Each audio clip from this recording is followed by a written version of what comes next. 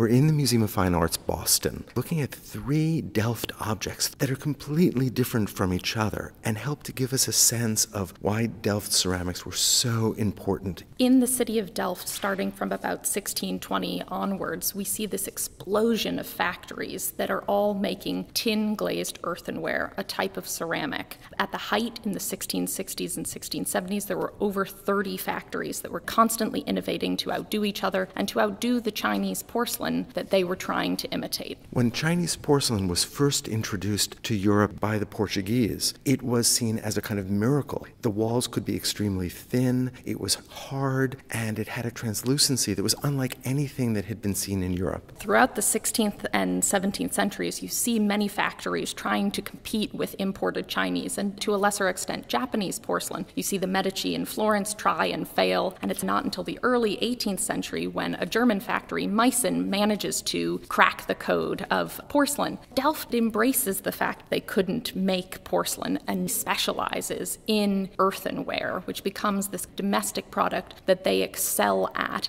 And this constant competition between different factories, they're always one-upping each other and trying to find a new way to innovate, new glazes, new techniques, and new forms. Let's look first at this multi-unit vase, and this is blue and white, so it traces its origins to China as a visual type, but this is a purely European design. The Delft potters were so good at taking inspiration from the Chinese porcelain, particularly in terms of blue and white, and then finding unique and innovative ways to make new forms, to work with their domestic market. This is one of a pair of 2 vases in the form of a triumphal arch, and you can see that it has 7 individual holes that would have held single tulip flowers. And on one side, you can see that all of the stonework is intact, and then on the other side, it's in disrepair. The masonry is broken, it's tumbling down. Well, this was a moment where there was an interest in the ruin, and to see it here replicated for a tabletop is spectacular. The next object on this table is a little tea caddy. That is a vessel that's meant to keep your tea fresh. This is a really rare surviving example of something called black Delft. It's a type of ceramic that's made in Delft, but the entire body has been painted with a black enamel glaze. It's fired, and then it's painted again with the colors of the yellow and the green, and fired again. And this was so technically difficult that only 2 of the factories in Delft even attempted to make this. And what makes it really special is that it's trying to imitate another luxury good, Japanese lacquer.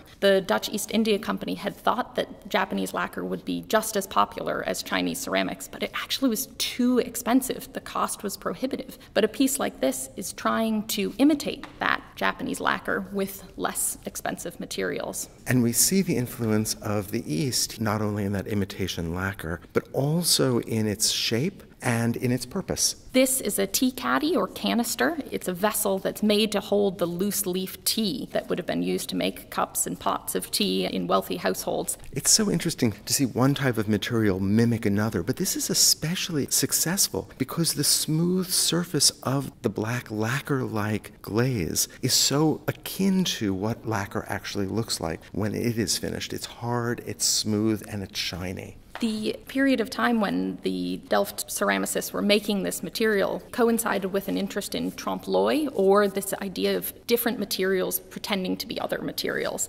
So the first object was blue and white. The tea caddy is this luscious black and yellow and green. And then we have this little shoe, which is multicolored. This is another great example of how the Delft potters had to innovate. Blue and white was very popular, but there were also porcelain pieces coming from Japan, which were made in Imari, and they had lots of different colors. And so they had to find a way to create multiple colors on their own earthenware ceramics at home. And it involved a lot of technical experimentation with different glazes. The different metallic oxides need to be identified to create the different colors. And after a number of years of experimentation, a few factories determined that what they actually had to do was fire it at a lower temperature temperature. And we have a term for that that comes from the French petit feu, little fire. So after all of this experimentation and finding the different oxides, they were able to produce pieces that combined both the white background, the blue that we've come to know, and then you can also see yellow and green and red. And even in a few instances, there's some gold, but really a technical feat. What's so interesting to me is that you have this beautiful European-style shoe, but at the same time, you have imagery that's clearly coming from China. I think you can see so many influences in an object like this. The form is European, the decoration is to some extent Chinese, and you can see that they're trying to create something new from many different influences. And porcelain is an object that moves easily around the world. Ceramics are durable. They're easy to put on a ship and take with you somewhere else. So you see this exchange of ideas within the ceramic making world, and I think that's part of why they are always competing. There's always new things coming from abroad, something that you have to respond to, react to.